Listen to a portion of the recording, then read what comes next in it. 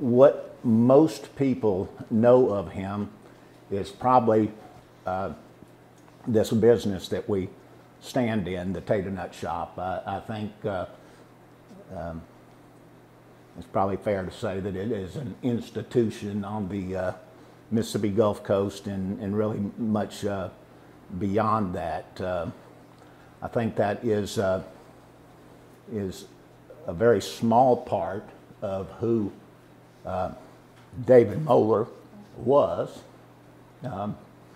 You know, the two words that define him best are faith and family.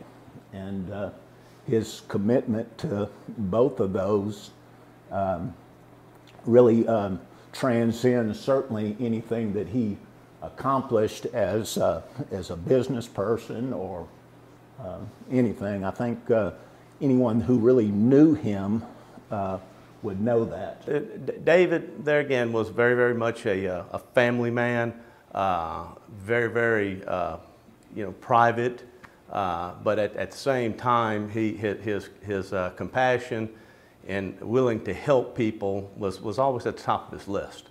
So at the end of the day, that's probably going to be the number one thing we all miss as a family, and the community is going to miss as well.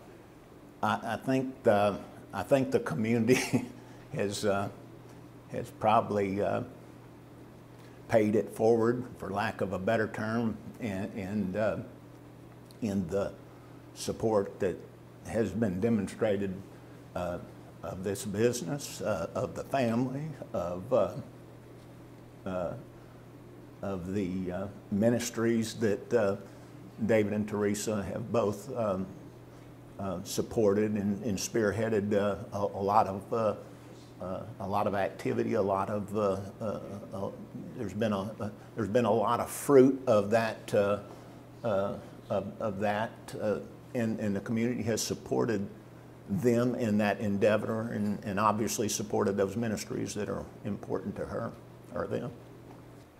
You know, the Gulf Coast has been hit hard as well as other areas, and the people of the hospitals, the healthcare workers, the time and the efforts that they've given up from their families to help other families, it's just been incredible.